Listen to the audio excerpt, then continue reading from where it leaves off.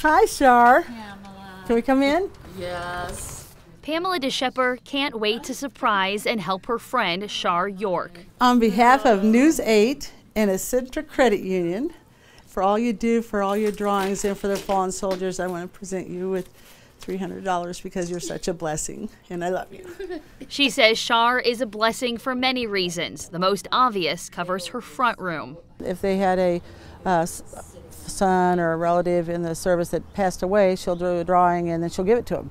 No charge, and she spends hours and days on them. Most of my drawings I do for either friends, family who have lost loved ones. Michael Patrick Pittman passed away in June 2008 in Iraq, and that's the picture that I used to do that drawing. Shar spends her own time and money to create these special works of art.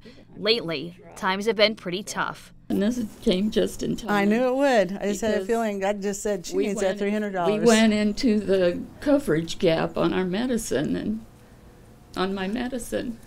Yeah, she's been pretty sick too. Yeah. Well, that's good. I'm so happy for you.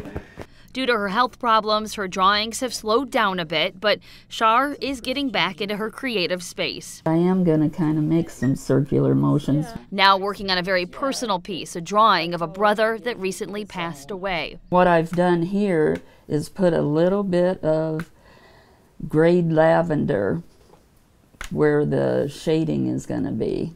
But it's not just the drawings bringing cheer to others. And she also has a sister act. Her and her friend Louise go to nursing homes and sing. It's a God-given talent for her, and she puts it to good use. Whether singing or drawing, Shar knows the meaning of paying it forward. She spends a lot of time helping other people. She really deserves this. I'm really excited for her.